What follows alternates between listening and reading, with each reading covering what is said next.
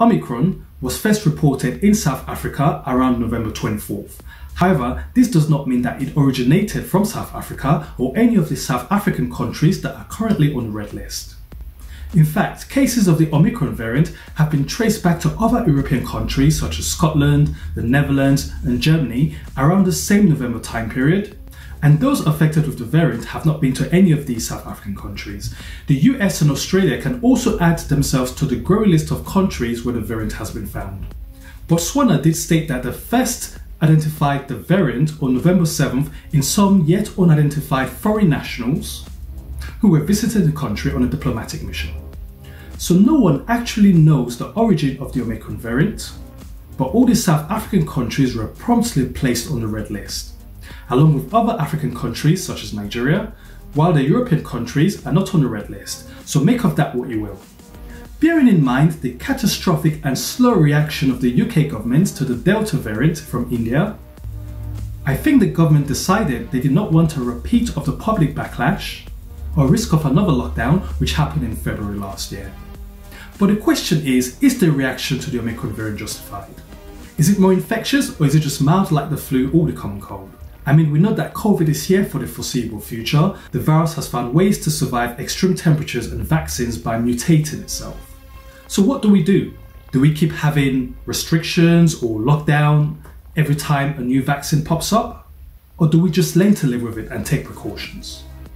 I mean, we've heard all the news that the hospitalization rates in South Africa have increased by more than 100 or 200% depending on what source you're reading from. In the UK so far, there are 5,000 confirmed cases, and the daily rates of infection are said to be quadrupling, with 50% in London alone. Though we know that these numbers are probably far higher. It is actually projected that there could be 1 million cases by December in the UK due to the Omicron variant alone. But how deadly is it? I mean, in the UK so far there has been one reported death due to the Omicron variant, but we don't have any other background details, i.e. was there any underlying health problems? What was the age of the person? Gender? Was the death due to the Omicron variant, or did the person just happen to have the variant? But if you put that one death in perspective, and my condolences to the family, but this is not something that will make you want to press the panic button and bring the whole population to a grinding halt. Obviously, there'll be more deaths, especially now that winter is here and the flu season has arrived. So what are the symptoms of the Omicron variant? I mean, the symptoms are thought to be slightly different from that of the Alpha and the Delta variant.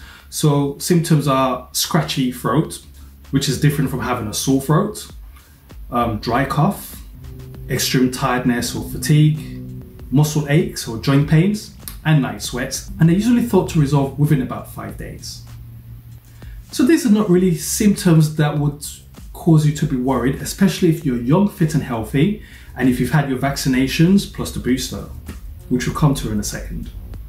However, if you have underlying health issues such as diabetes, heart problems, autoimmune conditions that will make you susceptible to the virus, or immunocompromised, or you're elderly, then your symptoms might be more severe. And as of yet, we don't know how effective these vaccinations truly are against the variant. Unfortunately, if you had your double vaccination and you're going around thinking that you're protected, think again. It is advised that you will need a third jab, which is your booster jab, to confer some degree of protection. And even in countries like Israel, they are already on the fourth jab. So it is possible that by April of next year, we might need a fourth jab or even a fifth jab to be classed as fully vaccinated against any new variants that might come along. So what do you think? If you had COVID and you were told you had the Omicron variant, what was your experience? Was it like the mild flu? Or were the symptoms so serious that it warrants us having another lockdown? Or do you want us to have another lockdown because of the variant? What do you think? You decide.